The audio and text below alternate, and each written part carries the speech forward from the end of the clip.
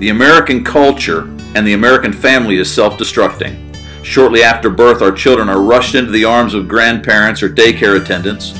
For the next 18 years, they will spend the majority of their waking hours each week in an institution, not with their parents. Question: why bring them into the world if we're going to expect others to raise them? Substitute parenting is killing the American home.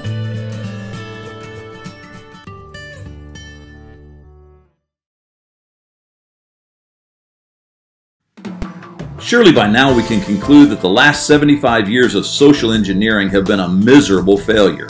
Do you know anyone who would say that our culture is improving? Do you know anyone who would conclude that we are safer and more moral? Would anyone conclude that we have a greater sense of decency or that the American family is more stable? If not, then why do we continue repeating the same generational mistakes of the past? Solutions? For new generational momentum to be established, at least 3 principles of family life must be inoculated from the STDs, socially transmitted diseases, of this world. Number 1, S stands for security.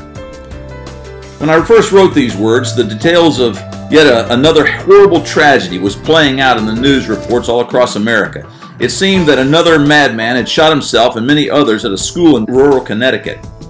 According to reports, the 20-year-old man first killed his mother, then directed his violent madness toward an elementary school in Newtown, Connecticut. Of the 28 dead, 20 are children between the ages of 6 and 7. One child was shot 11 times. The nation was in shock. All of us were asking, what has happened to America? Reports of horrific violence like this seem to be coming with alarming regularity. Have we really become such a dysfunctional society that even our grade schoolers are at risk in their own classroom?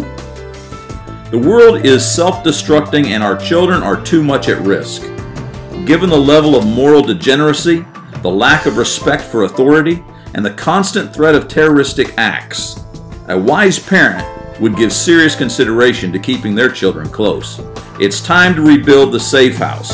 It's time to rebuild the home. America has the best teachers in the world, but even they cannot protect our children from the poor parenting that other students are acting upon. New gun control laws will not keep our children safe. More metal detectors, locker searches, and police officers in the halls will not solve this problem. To keep our children safe, we must bring them home. We must reintroduce a full-time domestic guardian, mom, who can train them within the security of their own safe house.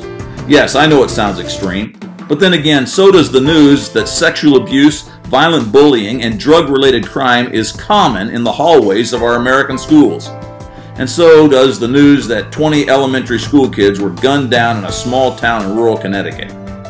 Ask yourself this question: what other tragic cultural indicators do I need to see before I conclude that it's time to make some radical decisions on behalf of my family? An extreme culture requires extreme parenting. Be warned. If you do this, people will look at you differently. They will second guess the wisdom of your decisions. Many of them will talk about you as being a paranoid parent with extreme views.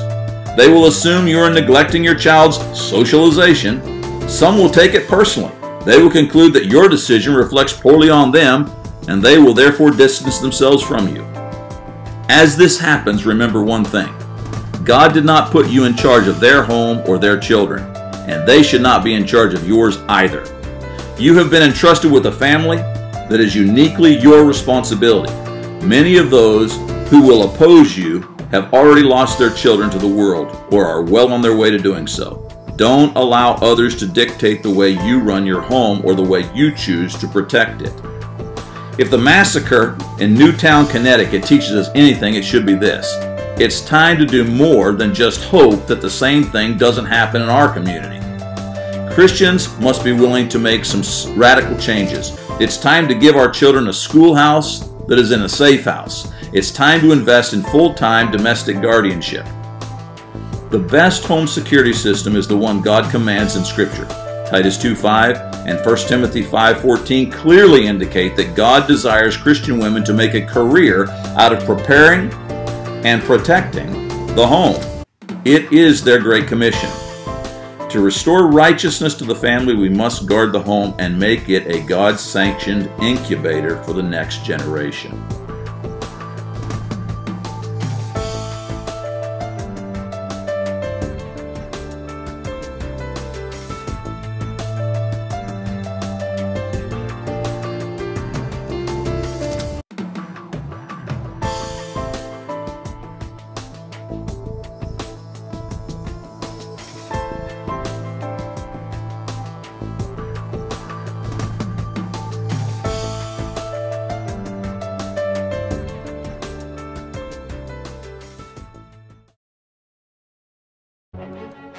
It's time to discard the false teachings about a mild-mannered Messiah.